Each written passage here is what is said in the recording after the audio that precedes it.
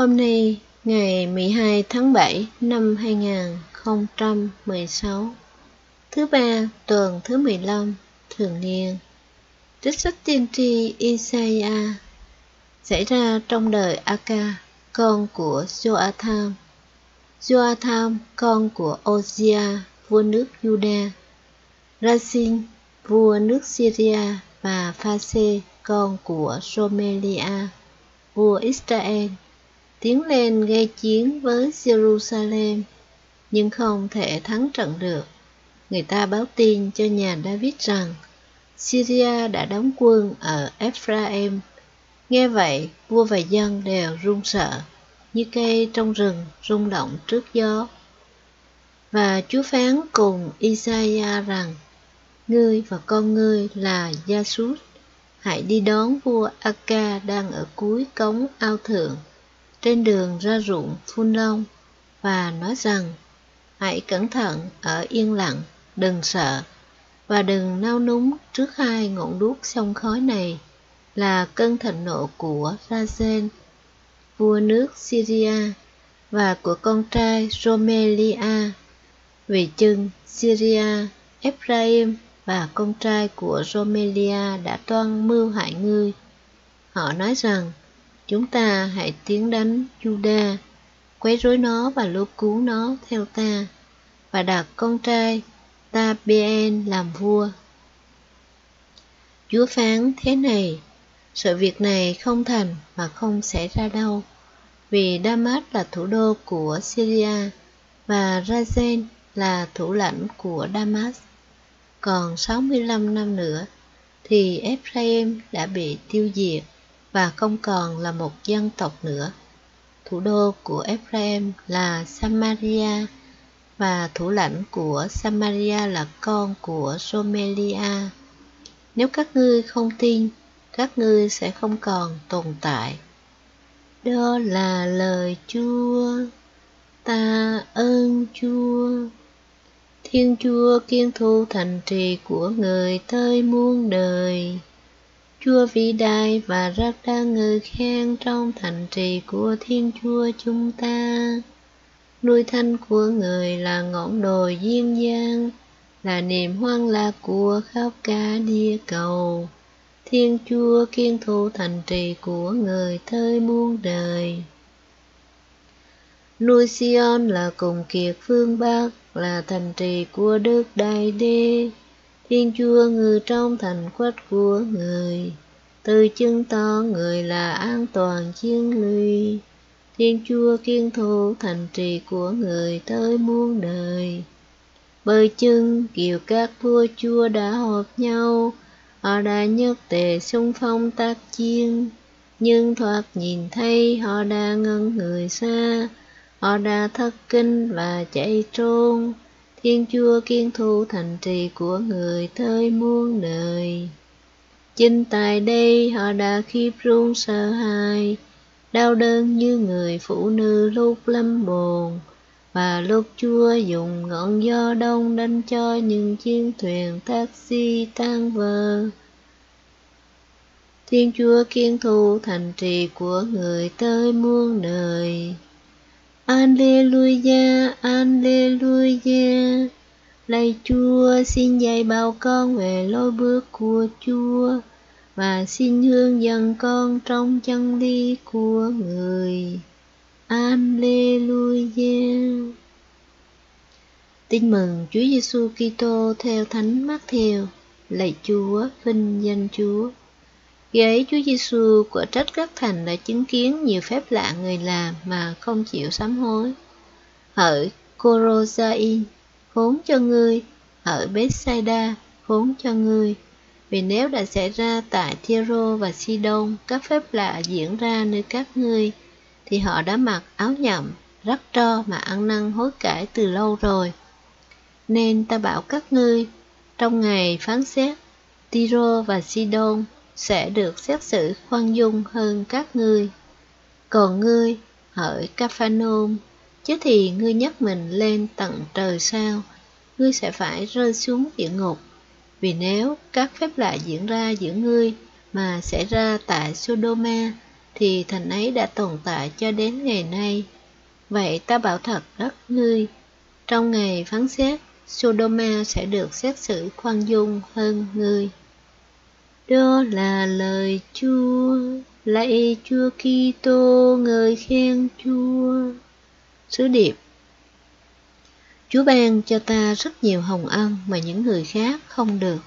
Phải biết sống xứng đáng với tình thương của Chúa, hoán cải và sống theo lời Chúa.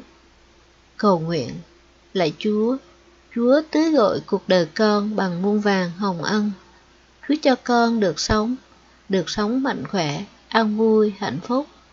Và ngay cả bệnh tật khổ đau cũng chính là quà tặng của tình yêu Chúa dành cho con. Nhưng nhất là Chúa cho con được biết Chúa, được nghe lời tin mừng yêu thương, được gặp Chúa và lãnh nhận ân thánh qua các bí tích, được sống trong hội thánh. Con không thể nào kể hết những hồng ân con đang lãnh nhận. Nhưng lạy Chúa, cũng như những người Do Thái ngày xưa, con đã không nhận ra tình thương Chúa để sống cho xứng đáng. Rất nhiều lúc con đã thờ ơ coi thường Chúa. Rất nhiều lúc con đã cứng lòng gạt Chúa ra khỏi cuộc đời con. Rất nhiều lúc con xem việc theo Chúa như là một gánh nặng. Con thực sự cảm thấy xấu hổ khi nhìn thấy nhiều người lương dân sống tốt hơn con. Nếu họ được hồng ân biết Chúa như con, chắc chắn họ còn thánh thiện hơn con bội phần. Lạy Chúa, xin Chúa tha thứ cho sự cứng lòng và vô tâm của con. Mỗi một hồng ân là một dấu hiệu của tình thương Chúa. Xin Chúa giúp con luôn nhận ra tiếng gọi của tình yêu Chúa, để con ăn năn sám hối, thay đổi đời sống. Xin giúp con biết tận dụng những ơn Chúa ban, để ngày ngày con lớn lên trong đời sống đức tin và đức mến. Chúa đi qua đời con, giơ tay vẫy gọi dồn dập. Con nguyện bước theo Chúa và sống xứng đáng với tình thương của Chúa. Amen. Trích cầu nguyện với Chúa mỗi ngày. Những niềm vui nhỏ. Biết tận hưởng những niềm vui nhỏ trong cuộc sống, đó là một trong những bí quyết của hạnh phúc. Người Nhật Bản thường kể câu chuyện như sau. Một người đàn ông nọ đi qua một cánh đồng, thình lình bị cọp đuổi. Anh ta chạy bắn sống bắn chết mà vẫn không tìm ra chỗ dung thân. Anh chạy mãi, để rồi cuối cùng thấy mình đứng bên bờ vực thẳm. Phía sau lưng con cọp vẫn không buông tha. Không còn biết làm gì nữa, người đàn ông phải lấy sức để đu lên một cành cây, bắc qua một vực thẳm. Nhìn xuống dưới thung lũng, anh ta lại thấy một con cọp khác cũng đang nằm chờ chực. Người đàn ông đáng thương chỉ còn niềm hy vọng duy nhất, đó là nằm chờ đợi, cho đến khi hai thú vật mệt mỏi bỏ đi. Chờ đợi trong lo sợ vẫn là cực hình lớn lao nhất đối với con người. Giữa lúc anh đang phải chiến đấu với sợ hãi và mệt mỏi, thì tình cờ bỗng có hai con chuột bỗng từ đâu xuất hiện trên chính cành cây anh đang đu vào. Hai con vật bắt đầu gặm nhấm lớp vỏ xung quanh cành cây. Bình thường, chuột là một trong những loài thú mà anh gớm ghiếc nhất vì sự dơ bẩn của nó. Tiếng kêu của nó cũng là một âm thanh làm cho lỗ tai anh khó chịu. Thế nhưng, trong cơn sợ hãi tột cùng ấy, người đàn ông bỗng nhìn thấy hai con chuột thật đáng yêu. Những hàm răng mõm mĩm của chúng trông dễ thương làm sao. Tiếng kêu của hai con vật cũng trở thành âm thanh êm dịu hơn tiếng gầm thét của hai con cọp. Giữa lúc anh đang theo dõi từng động tác của hai con chuột, thì một con chim bỗng từ đâu bay lại, thả rớt trên cành cây một trái dâu rừng. Anh đưa tay nhặt lấy trái dâu và thưởng thức hương vị ngọt ngào của trái rừng, bỗng nên thơ, đáng yêu lạ lùng. Thiên Chúa tạo dựng con người để được sống hạnh phúc và hạnh phúc ngay từ trên cõi đời này. Do đó, hạnh phúc không chỉ đến trong cuộc sống may hậu, hạnh phúc không hẳn nằm ở ngoài tầm tay với con người. Kitô giáo thường không chỉ hướng chúng ta đến hạnh phúc đời sau, nhưng còn mời gọi chúng ta hưởng niềm hạnh phúc ấy trong cõi đời này. Mang lấy thân phận con người, nhập cuộc vào trần gian này, Chúa Giêsu như mang hạnh phúc thiên đàng đến với con người. Ngài mời gọi chúng ta hưởng niềm hạnh phúc ấy. Ngài nói với chúng ta rằng, cuộc sống trần gian này là một cuộc đời đáng sống. Chấp nhận cuộc sống, chấp nhận chính bản thân, chấp nhận ngay cả những nghịch cảnh trong cuộc sống. Đó chính là bí quyết của hạnh phúc trên đời này. Bí quyết của hạnh phúc cũng chính là biết đón nhận những niềm vui nhỏ trong cuộc sống mỗi ngày. Có những ngày tù đầy, chúng ta mới thấy được giá trị của hai chữ tự do. Có sống xa gia đình, chúng ta mới nhung nhớ những ngày sống bên những người thân. Có những lúc nằm quằn quại trên giường bệnh, chúng ta mới thấy được giá trị của sức khỏe. Cuộc sống của chúng ta tràn ngập những niềm vui nhỏ, mà chỉ khi nào mất đi, chúng ta mới cảm thấy luyến tiếc. Hãy quẳng gánh lo đi và vui sống. Đó là lời kêu gọi Chúa Giêsu không ngừng nhắn gửi cho chúng ta khi Ngài mời gọi chúng ta chiêm ngắm hoa huệ ngoài đồng và chim chóc trên rừng.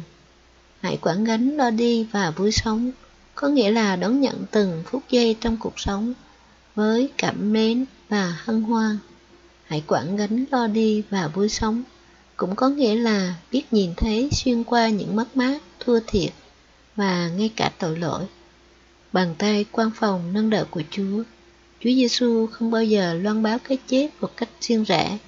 Ngài luôn gắn liền nó với sự phục sinh. Bài trích sách Lẽ Sống.